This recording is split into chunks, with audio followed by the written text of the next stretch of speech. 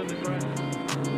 One car upside down. LaJoie. That is Randy LaJoie, the defending series champion, as he slides down on his grub in the Vita Chevrolet.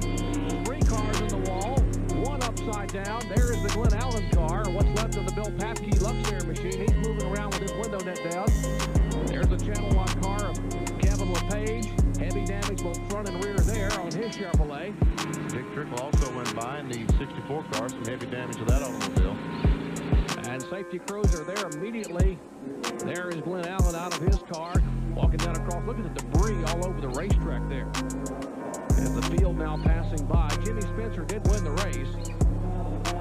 Dale Earnhardt Jr. second, but now the primary concern is for the defending series champion, Randy LaJoie, whose car tumbled over on its top, and now the crew, along with the safety crews, are there to help get LaJoie out of the car. Standing there, taking the helmet off, talking to some of the other crew members, and that is a great sign. That's one of the Barbasol crew that was over there. And